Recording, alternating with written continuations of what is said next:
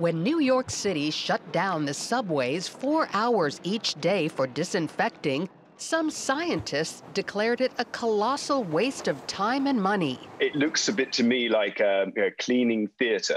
To make people feel more comfortable about using those environments, bleaching the surfaces will have very, very little impact upon the spread of the disease. That's because it's mainly spread through personal contact. Dr. Jack Gilbert, author of the book Dirt is Good, adds that sanitized surfaces don't stay that way for long. If you sterilize a surface, in a few minutes after sterilization, the microbes from our body are recolonizing that surface. During this pandemic, welcoming some of the germs living all around us may seem scary, but it's generally better than trying to kill them all. The negative consequences of bleaching the environment, especially if you have very young children in the environment, could actually lead to chronic consequences, which may be worse.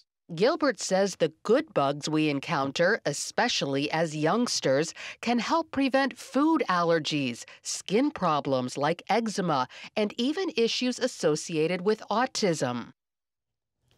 So according to many scientists, the bottom line is a preoccupation with disinfecting and sanitizing everything in sight puts us at risk for chronic illnesses. Gordon?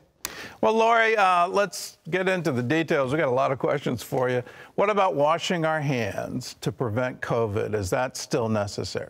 Absolutely, positively. So this is the message we want to shout from the housetops: is you still need to wash your hands now more than ever because of the pandemic. What the point is here is, what are you washing your hands with? These antibacterial soaps may literally be overkill because they're killing all the good bacteria. So a lot of these health experts just say use regular old soap and water. And people say, what does that mean? Well, these are cleansers that don't have the parabens, the phthalates, the antibacterial soaps, things like triclosan, even chlorine, and also, Gordon, believe it or not, artificial fragrances, because all these things have been found in some people to be harmful to the kidneys, to the liver, to the brain, to the hormones, and the lungs. And remember, COVID-19 is a respiratory virus. All right, well, there's several mutations that have appeared. South Africa being very famous, Britain being famous. What's the latest on those mutations? So there are a lot of mutations, but scientists are primarily concerned with two that are in the United States right now. One of them is the UK variant, and the other is, as you said, the South African variant. The UK variant is expected to be the dominant strain by next month. It's already in most states. And the UK variant and the South African variant, which is also here in the United States, but it's been detected in fewer areas. Both of them are much more contagious, anywhere between 30 and 70% more transmissible. That means it's so much easier to get.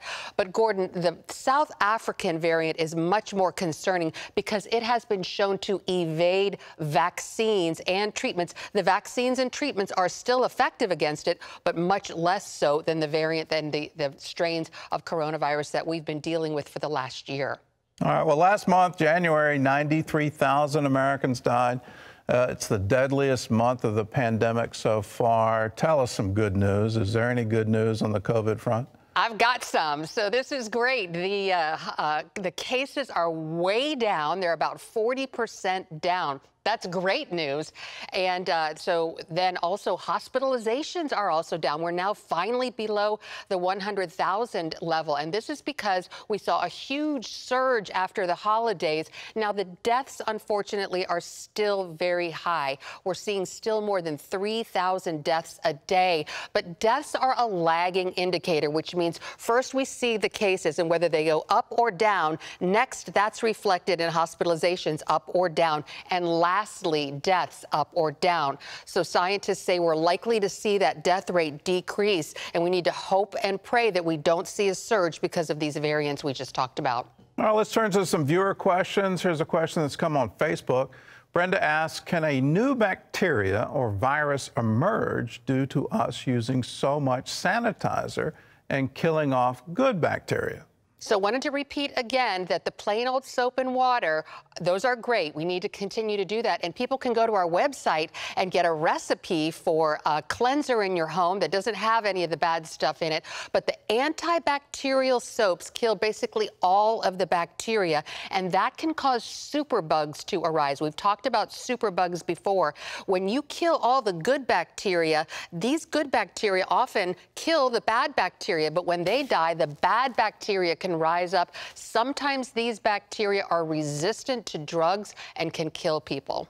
All right, well, Christian asks, I've been hearing about wearing 2 masks. Is that something we should all be doing now? Well, yes and no. The nation's leading infectious disease specialist, Dr. Anthony Fauci, recommends it. I'm doing it. And basically, you take a surgical mask and wear it underneath your regular mask. But the CDC director says we're not changing our guidance right now. So far, I mean, currently the CDC still recommends just 1 mask, but they do recommend it being a double layer mask like this one. And so the reason is because the CDC says so many people are not even wearing 1 mask, that if people would just follow the guidance that they have already put forth by wearing just 1 mask, that the spread of the disease would decline drastically. Meanwhile, Dr. Fauci and others point out that the more of a barrier you have, particularly in light of these new variants, the better it is. All right, we've got another Instagram question. Is there really an immunity after you've had COVID? And if so, for how long? And does the immunity apply to the new strains? Fantastic question, because we know that up until this point that people who have had COVID-19 do have immunity for some period of time. That's a little bit in question. We know that people are immune for weeks, oftentimes months, maybe even years after they've had COVID. But the South African variant is rearing its head, and we're seeing people who recovered from the regular strain of COVID being reinfected with the South African variant. What does that mean ultimately for solving the pandemic if the new mutations reinfect the population? And do you have a forecast of when we can, I guess, get back to some kind of normal? Are we going to be dealing with mutations for an extended period of time? Fantastic question. That kind of gets to the heart of the matter of what we're dealing with. And health experts say what it all boils down to is a race against time, because we need to get as many people vaccinated before these variations, particularly the South African one, starts to spread. And so we do know that the vaccines are still effective against the South African variant. And so that's really the best course of action right now, is vaccination. What about the fears of vaccination? I'm hearing that pregnant women or women in their reproductive years should not be taking some of the new RNA source vaccines. What's your opinion on that? Well, women should talk to their doctors about whether they recommend, whether you're pregnant, expecting to get pregnant, or breastfeeding, should talk to their doctors about what their recommendations are. But as far as other folks who are hesitant to get the vaccine, right now that's not the issue, Gordon, and that may be down the road. But right now we have so many people who want the vaccine, who desperately want the vaccine, and the supply isn't there. So we need to get these folks who want a vaccine vaccinated, and that's going to go a long way to solving the problem. All right. Well, Lori, thank you for being with us. You can always get the latest on the coronavirus. All you have to do is download the CBN News Channel app today, and you can follow Lori Johnson's reports. Hello, I'm Gordon Robertson. Thanks for watching the video. Be sure to like, subscribe, and hit the notification bell for more encouraging videos like this one. Welcome to the 700 Club Interactive family, and God bless you.